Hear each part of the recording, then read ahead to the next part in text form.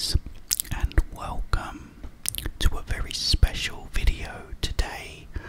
I have reached 15,000 subscribers. Yes. So thank you so much. I can't believe that my channel has grown so much. Sorry about the clicking, guys, if you can hear a bit of clicking over there. Yes, my little cooker over there cooking, so it clicks, so I'm sorry about that. I'm doing a bank holiday roast because I couldn't buy no roast yesterday because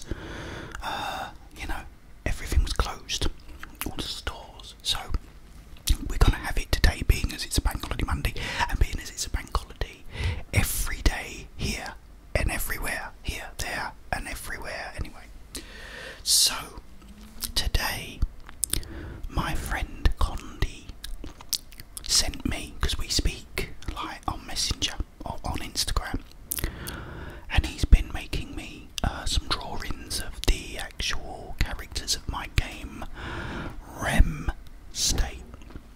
But he sent me something really cool today, and it was this. That is fantastic. I love it. And what happens is when I look at that, it sort of brings the dream more to life, you know. So I looked at that and I thought it sort of gave me a little bit of, an incentive to talk more about the actual game itself now. As you probably may know, it's basically, the game is about a young girl called Zoe, who when she was a little girl was with her father in a car accident. And the car crashed and caught fire. She managed to get out.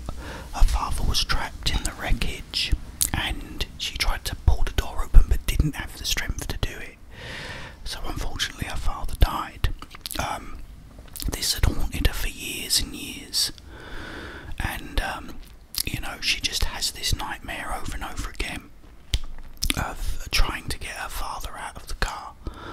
Then one night she hears someone calling. It's her father. She goes out into the street and there's all fire everywhere, all the streets all very nightmarish, and the car crashes. Tina, she used to be called Tina, I changed it to Zoe, goes up, opens the door, but there's no one in there. Then she's faced with a character called the Nightmare Maker, and he is the creator of all nightmares. And he says, I'll make a deal with you. If you can find your father, you won't have this nightmare anymore. He then gives her a key, and you then proceed to play the game. I've got to have a little drink of water, guys.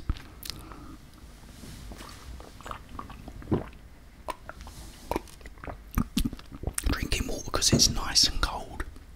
Really nice and cold. So she then goes on this journey through this nightmare, doing various things. So first of all, you get a key. You'll then have to find the house by checking the key and the number on it, and you then go in an house, and there'll be lots of different puzzles. There's like, one of them is you go in this house and there's a stereo with a graphic equalizer on it, and it's got all the sliders, and what you do is you find a homework book upstairs. It's like two children's bedrooms, and one of them is a maths homework book, and it says it's got all these sums with empty spaces for the answers, and that basically is the answer to the graphic equalizer puzzle. The graphic equalizer has like 60, 251, 148, 60, 251, 8 and 16, sorry. So you have to basically work out the maths answers, and that will give you the order in which to slide the EQ up, and that will give you like another key item.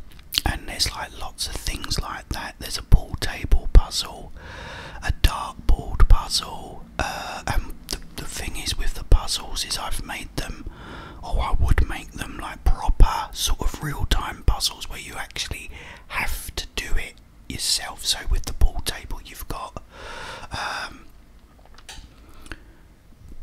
I think it's 4 or 5 balls, and so you would have to work out the order in which to pop the balls, for one from a clue, a cryptic clue that's on the wall. Then you'd have to also find a snooker cue or a pool cue or pool stick. I don't know, America, do you call them pool sticks or pool cues? I'm not sure if you do what you call them, but anyway we call them cues here. You find the cue, and then you proceed based on this cryptic clue to actually pop the balls, but you've got to pop them in order. If you miss, the balls will all automatically return to their original place and you have to do it again.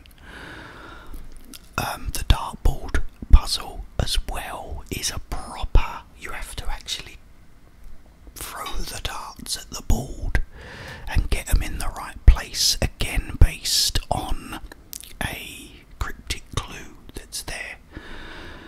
It also has a bowling alley where you have to get a strike, and so you really have to bowl and get the strike. Once you get the strike, the pins get picked up and a key is dropped down.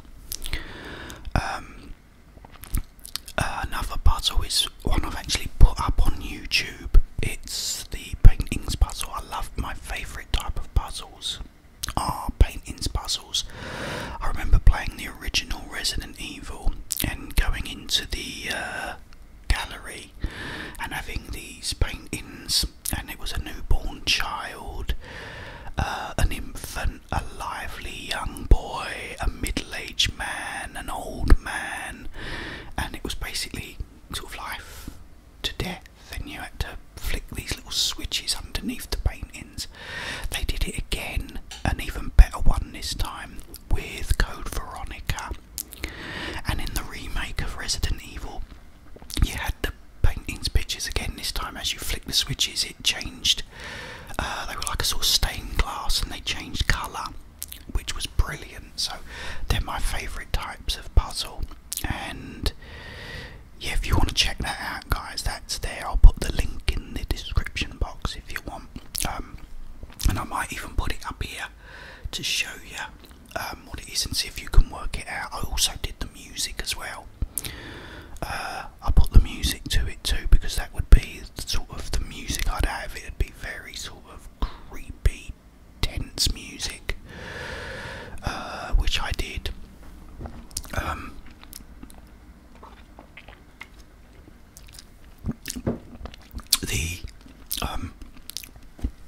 The way it would be set out would be kind of open world, a bit like Sleeping Dogs, Grand Theft Auto, Watch Dogs, you know, those types of games, because what happens is she'll need to go somewhere, say like for example for the pool cue, that you'd find a bar with the pool table there and it would say, oh, if only I had a pool cue I could play, you know.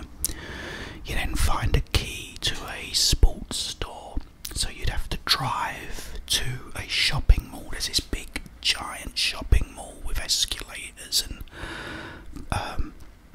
you know, all these different stores in it, and so you get the key to the sports store, and then in the sports store you'll get the pool cue. There'll also be other stores that you have to go to.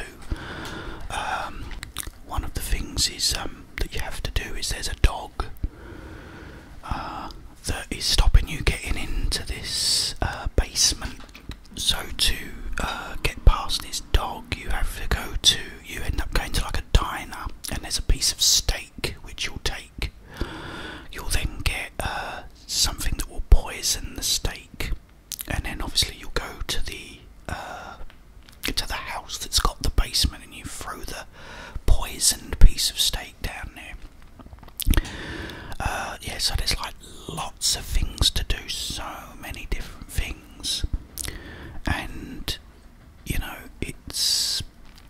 just a game I'd love to play. I mean, and also I've given it a lot of replay value, because what happens is when you beat the game as well, there's you will unlock something every single time, and the first thing you unlock is a boutique key in the shopping mall. Sorry, there's a boutique. You unlock the boutique key, and there will be all these different sort of outfits, and you can go and change the outfits. Also, there's a salon, hair salon, that sounds so much better. A hair salon, that sounds better. That will be, you'll unlock the key for that on another playthrough. And then there's I think that's in the boutique as well, it's like the makeup. And what you do is you unlock the boutique, you unlock the hair salon, and then the clothes store. Sorry, it's a clothes store, not a boutique. You unlock the clothes store, then you get clothes in the clothes store, you get makeup schemes in the boutique, and hairstyles in the hair salon. So you unlock those 3 keys. So that's 3 playthroughs. Then every time you play through, you'll unlock another outfit, or another hairstyle, or another makeup scheme that you can just go and then pick. So whenever you replay the game, as soon as you get to the actual shopping mall, you can go into either of these 3 stores and change your hairstyle or makeup or clothing, which is something else I would do for it. Also, what I did was put a difficulty mode. You'd have easy, normal and hard, but once you beat hard, you'd unlock Nightmare Maker mode. The Nightmare Maker is of course the final boss, and what you have to do is there's one last room which is called the Room of Light, or the Door of Light, and this is a door with lights all bursting from it at the top of this big massive staircase, but in front of that is the Nightmare Maker, and he says this is the last place you need to go, but to get to it you have to get past me, and then he sort of rips into 2 Nightmare Makers. The second one then says myself, the middle one then goes on, he rips another one here, and then he goes and I, so it's me, myself and I, there's 3 of them, and you have to take them all down. Obviously on hard mode it's not easy, but yeah, if you do it in Nightmare Maker mode, it's very, very, very, very difficult. Everything is difficult. So yeah, that was something else I would have, is a Nightmare Maker mode to make it really difficult. Also, if you play the game and do every single puzzle first time, so I'm talking about the real-time puzzles where you've actually got to do it. If you get the pool table puzzle, for example, and pop all the balls straight away first time, no missing, then do the dartboard puzzle first time, eating them all in the right beds, not getting it wrong. And also with the bowling alley, get the strike in one first go. You'll get a secret ending as well. You'd get a special ending. I'd also want that. Yeah, so there's like lots of things. I mean, I was talking to Condi as well about. He was talking to me about the about Kill the Clown, which he did a drawing of, and I was thinking, he's like, why would he have, because he has this tank of poisonous gas that he breathes in and needs for some reason, you know. He takes it off, puts it on you, and you die, but it keeps him alive somehow. I have no sort of reason for that yet. The school principal, I have no sort of background. That's the thing with the actual enemies, I've got no real proper backgrounds to them, so that's something I would also like to sort of do, is give them a background each, you know, perhaps either being something that maybe Zoe has seen that day, or something that sort of is in her conscience that sort of she finds scary, you know. Who knows, but you know, we put that in it as well. You know, I'd have to sort of elaborate more on the actual story, I guess, because it was only like a sort of first draft that I did years and years ago. But yeah, also I'd want it to just be pouring down with rain, lots of thunder and lightning. You know, I just want it to be so atmospheric. It would be like, so everywhere you go, if you're running down the streets, you know, you get your gun. And also that would be another thing, is I would give you a gun when you complete it on, say, nightmare maker mode, maybe, who knows, or maybe hard mode, you know. I'd give you a special gun, or maybe if you do it in a certain time, give you a special gun.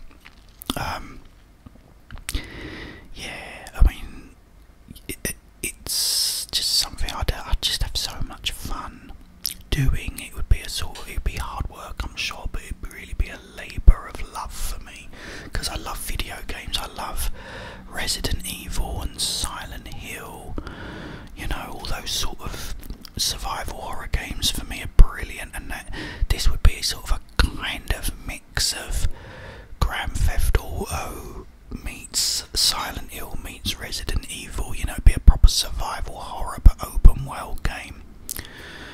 And yeah, I mean, there's, you know, another one of the puzzles, there's like 3 clocks. You go in, it's in the mansion, you go to a mansion, by the way, in it, so there is a, you know, a mansion as well as a graveyard and a park and you know, all the sort of all the, you know, typical Resident Evil, Silent Hill sort of places, locations. And I would have you know, all those places would be in it. And in the mansion you have like a mantelpiece with 3 clocks on it, and then there's another little cryptic clue talking about a traveller, and you'd have to work out which order to, you know, flick these little switches under the clocks, things like that. So yeah, as I said, I mean, try and check that out, guys, on YouTube. As I said, I'll put it here, and I'll put it also in the description box, so you can sort of work it out and maybe get a little bit of a feel of what the game could be like, you know. That would be like really cool, you know.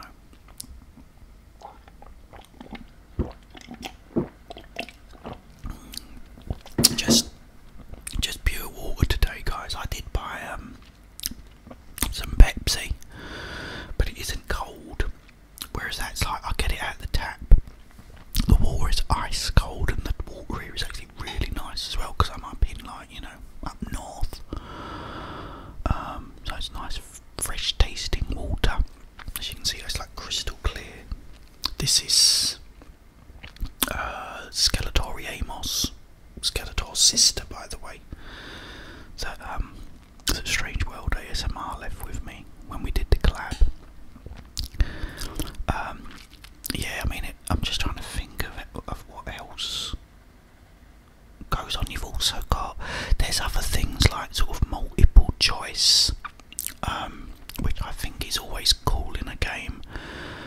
One of them is you are walking because of your car. Your car is, I can't remember if it's out of gas or whether someone called Faceless, who's one of the enemies in it, has stolen it or something. I can't remember now. I'd have to look it up myself now and read through the script, but you end up having to walk. So you're walking down this sort of road, you know, a sort of a road with all trees, forest either side of you, and then this truck pulls up. There's this truck driver in, and he goes, you know, do you want a lift, for example? And it will say, no thanks, I can walk the rest of the way, or yes thank you. Now, depending on what you do, you know, what you decide to do, if you get in, you know, you will get something that you wouldn't have got had you not got in. But if you don't get in, you still get something else instead, you know. So I don't want to give it away too much, because I'd love you guys maybe to play it one day. That would be awesome. And you think, I remember this part, do I get in the truck, do I not get in the truck? But that's again replay value, because you can do it again, play through it again, and this time you can say yes, I'll take it, and then play it again and say no, I don't want the lift, thanks. You can there's another one with a doctor, this German doctor, and he goes, you look so nervous, my dear, let me give you this shot to calm you down. That sounded more Russian. Let me give you this shot to calm you down. And then you can say okay or no thanks, you know, and again it'll affect what happens next in the game. Yeah, so there's like lots of little things like that, and also, as I said, it's open world. So what I would like to do as well is when you complete it, is sort of add little bonus little scenarios throughout the game as well after, you know, so you can just keep playing it and playing it, so you know, because that's important. Yeah, so that's what I would like, guys. That's, you know, my video game REM state. Yeah, so I thought I'd just chat about that, and also the reason that I've done this video is 15,000 subscribers. Thank you so much, guys, for subscribing to my channel, for all your support, for all your donations, you know, for all being so awesome. All of you, you're just so great. You know, I really appreciate it. And as I was talking yesterday about, you know, things not being easy doing this, but I'm not going to give up. I'm going to keep going, because I love talking to you guys. I love reading your comments. I love, you know, all the support you give me is just so great. It's like I sort of know you all, you know. I sort of see someone's name comes up and I think, you know, it's Mohammed. You know, it's Mohammed. I know him, you know, or Bub, or Shez Smith, you know, or Lewis. Is it Lewis or Louis? I think I've asked him that before, you know. And then I get people like Ben, you know, the ASMR gamer, comes up and says, nice one, mate. And I think, that's really nice. You know, to actually get some people as well, sort of other ASMR channels that are pretty big, you know, come on here. That's really, really cool as well. But guys, you know, it's you that have made this channel so special, and it's you that, you know, give me the energy, you know, to keep going, to keep doing this, to build this channel up, to keep helping you sleep or relax or give you a laugh, whatever you watch the videos for. Okay, I hope you enjoyed this.